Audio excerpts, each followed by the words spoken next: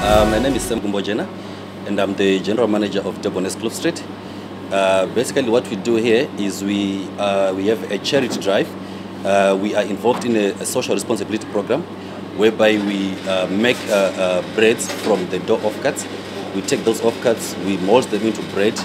We store it nicely so that at least it's free from any contamination. Then we make breads regularly to feed the needy people. Here is we've got what are called screens. So we take the screens, we put a base on top, then we cut the screen. Can you take the screen? Can I take the screen? So what the process that's going to do now is we put the dough here, we spike it. This is the base that we're going to use for the pizzas. It's going to cut the excess dough.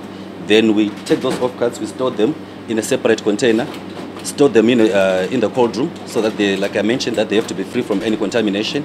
Then thereafter, they have to last for about 48 hours or less. So we take that offcuts, then we turn them into bread. Basically, it is a part of our social responsibility program that is also what do you call it? That is encouraged by our head office.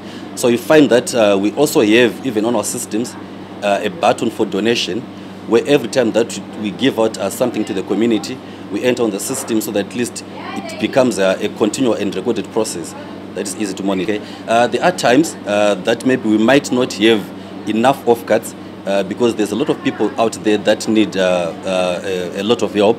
So sometimes you find that we don't have enough breads to give to them. That's when we end up now eating into our profits. We make a fresh batch of dough, then we make those breads and ensure that we give that to the needy. What basically motivates me is, I think I grew up also in poverty. I know how it feels to sleep on an empty stomach.